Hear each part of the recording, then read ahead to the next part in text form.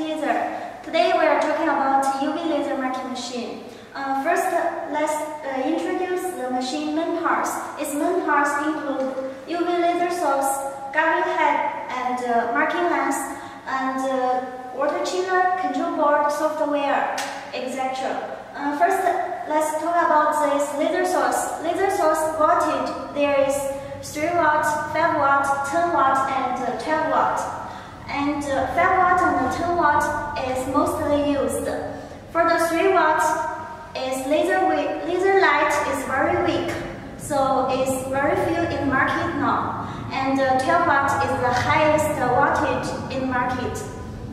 Marking lens main height 70 by 70 mm, 100 by 100 mm, 200 by 200 mm, and 300 by 300 mm.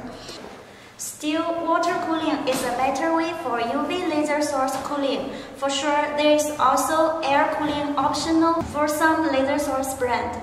Next, we'd like to share more about the UV laser marking machine applications. UV laser wavelength is 355 nanometer. It is cold processing technology and it has a very high marking accuracy.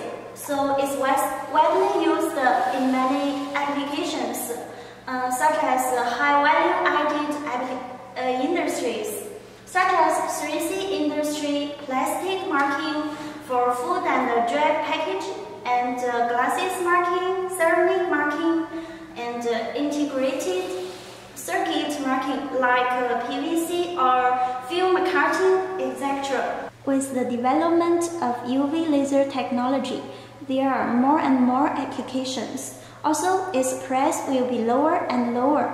It will replace many traditional marking equipment like inkjet printing machine for food and drug.